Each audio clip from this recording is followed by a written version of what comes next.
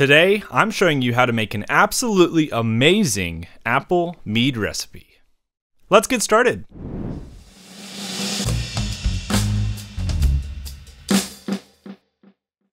So today we're making an apple mead. Sometimes you might hear this being called a cyser.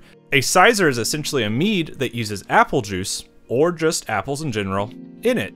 I absolutely love apples, and I've been workshopping this recipe for 5 years. I have a whole video on the progression of it if you want to go check that out.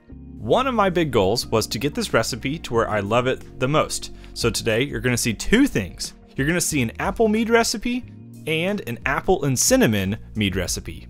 Both are absolutely bomb, and I can't wait to show you both. So we first need to start by talking about what you'll need for this recipe. Here is the recipe for each.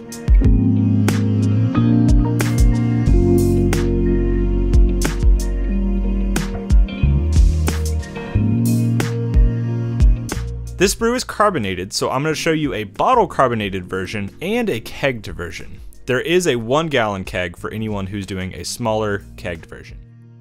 The bottle carbonated will have some different results because it requires a bit of a different process. You'll notice that these recipes call for different kinds of apples. I've done this because in all of my recipe testing, I found that one single variety of apple didn't really give this brew any complexity. Adding various kinds of apples will allow you to get some real complex and fun notes because each apple is different. You can mix and match apples as you desire.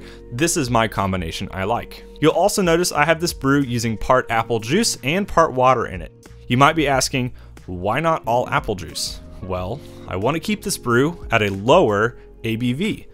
Using all apple juice when combined with honey will really increase the ABV. I really like this recipe to land somewhere between 6 and 7%. Lastly, you'll notice that I'm using clover honey in it.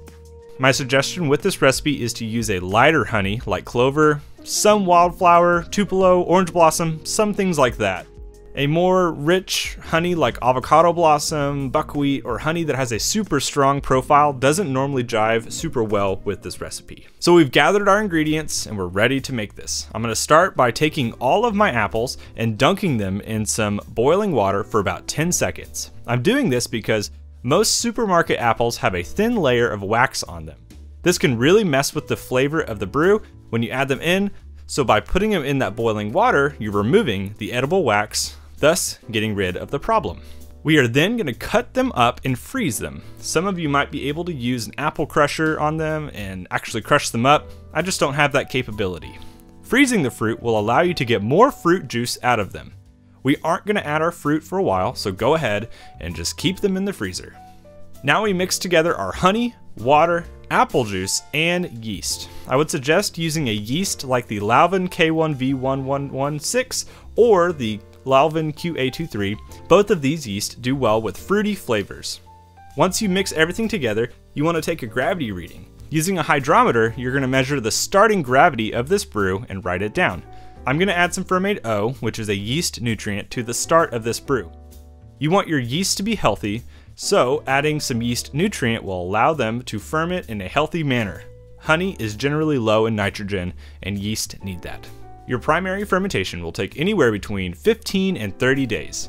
Once you see the airlock slow down, you can take another gravity reading. If you're following my recipe exactly, your brew should land somewhere around 1.000 gravity. This is helpful for calculating your total ABV at the very end.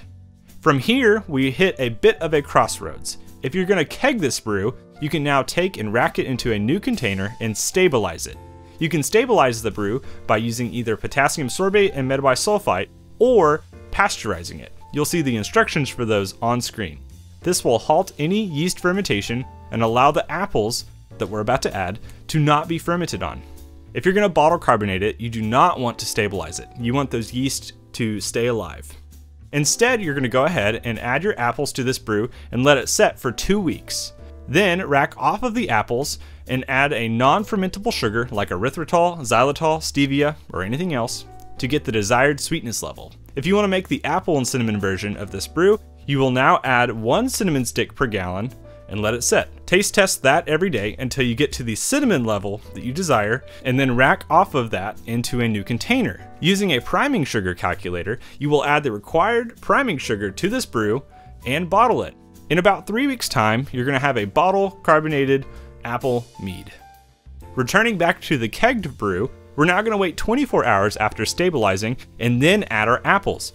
We add our apples at this point because the tannin or the skins of the apples actually add some more body to it, which is nice for this brew. Also, the sugars that are in the juice from the apples are able to actually impart in the brew without being fermented on. So I found this trick to work really well for me. It just allows for a more true apple character. You're gonna put those apples right on top of the brew and you're gonna make sure they're submerged every day. Let them set for about 2 weeks and then rack off of that. If you wanna make the apple and cinnamon version, again, you're gonna add 1 cinnamon stick per gallon and then taste test until the desired cinnamon level is achieved. Since this brew is stabilized, we can now backsweeten with honey. So we're gonna add about 2 pounds of honey to this brew. I recommend using a fine mesh strainer when racking to get off any of the apple chunks that are in the brew. Gently stir that honey into the brew and take another gravity reading to know your final gravity. From here, you can keg it. I'm putting 1 gallon of non-cinnamon apple mead into this 1 gallon keg I have, and the rest of it into a 5 gallon keg. We are gonna force carbonate these. I can't quickly explain that, so go check out this video to figure that out. One thing I've found that really helps here is citric acid specifically. It just really makes this brew pop. So I went ahead and added about a 1/4 teaspoon per gallon of citric acid to this brew. It really helps. So right now I have 1 gallon of non-apple and cinnamon mead and 5 gallons of apple and cinnamon mead. I can't wait to taste test them. It'll take about 3 or 4 days to force carbonate. So let's go ahead and hop into the tasting.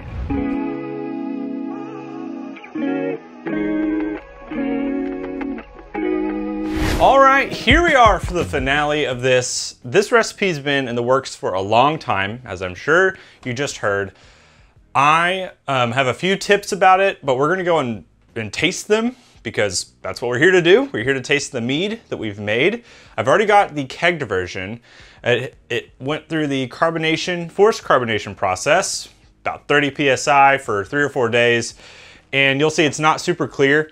That's normally because the first few pours off a keg like this, in this situation, are not very clear. Over time, a lot of the stuff will cold crash to the bottom, and your first gallon will not be clear, but the next 4 will be. So this will get clearer with time. We also have the single kegged version. So this one was the bigger version, was the apple and cinnamon. And over here we have just the apple, more summertimey kind of version. So let's go ahead and get a pour of this one. Oh yeah, look at that.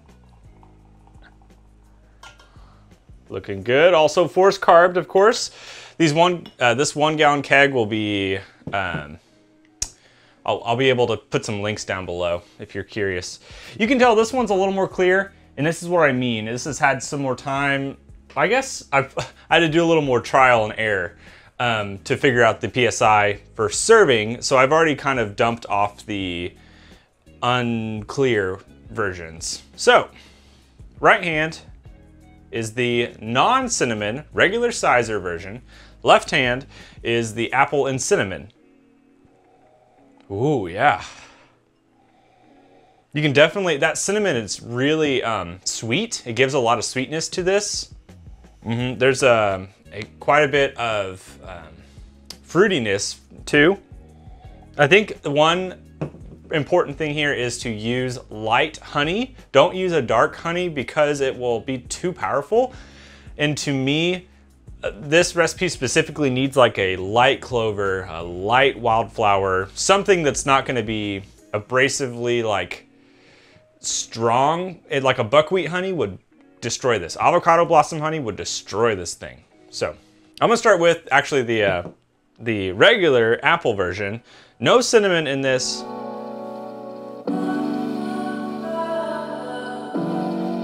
Oh man, it's like we're sitting 6.5%, I think. And I mean, it's just crushable. It's like an apple juice. I could go and sit on the porch with this.